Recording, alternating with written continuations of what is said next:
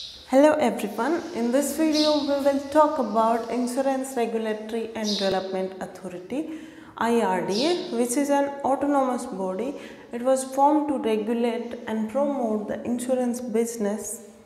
The key feature of IRDA is to promote market efficiency and ensure the consumer protection. IRDA has duty to regulate, promote and ensure an orderly growth of insurance business.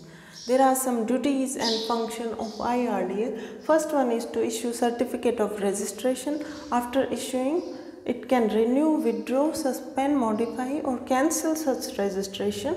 Second one is levying fees and other charges for carrying out the purpose of this act. Third one is calling for information from, undertaking investigation of, conducting inquiries and investigation such as audit. Fourth one is control and regulation of rates, advantages, terms and conditions.